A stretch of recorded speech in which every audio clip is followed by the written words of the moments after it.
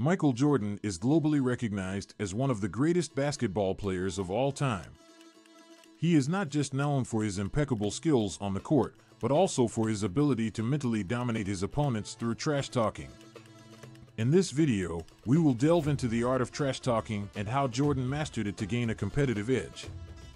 Trash talking is a common practice in sports where players engage in verbal exchanges with their opponents to intimidate, distract, and destabilize them mentally.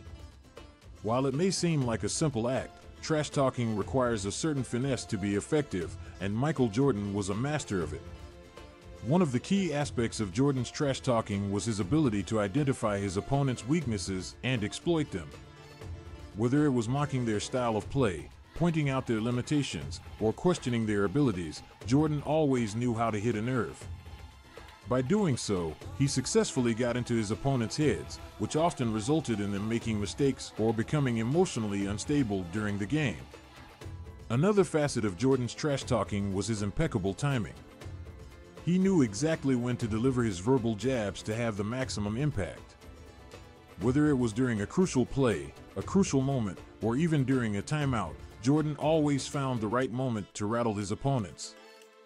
This ability to seize the perfect moment gave him an upper hand, as it disrupted his opponent's concentration and focus. What made Jordan's trash talking even more effective was his ability to back it up with his game. Jordan was not just a master of words, he was a master of his craft. He would often follow up his intimidating words with phenomenal plays on the court, leaving his opponents in awe. This combination of mental warfare and extraordinary skills reinforced his reputation as not just a trash talker, but a player who could back it up. Moreover, Jordan's trash talking was not limited to just his opponents. He would often engage in trash talking with his own teammates during practices and games. Although this may seem counterproductive, it served a purpose. By challenging and pushing his teammates, he motivated them to put in their best effort and strive for greatness.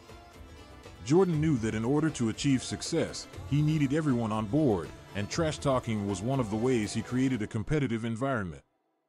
However, it is important to note that Jordan's trash talking was not just about belittling his opponents or teammates. It was a mental tactic used to gain an advantage on the court.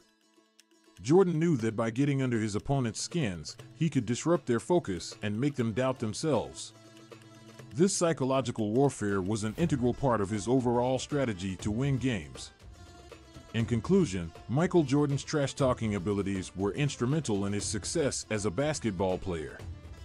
His knack for identifying weaknesses, impeccable timing, ability to back it up with his game, and motivation of his teammates through trash-talking set him apart from his peers. Jordan's trash-talking was not just about words, it was an art that he had mastered to gain a competitive edge. As we celebrate his legacy, let us not forget the impact of his mental dominance on the court, which truly made him the greatest of all time.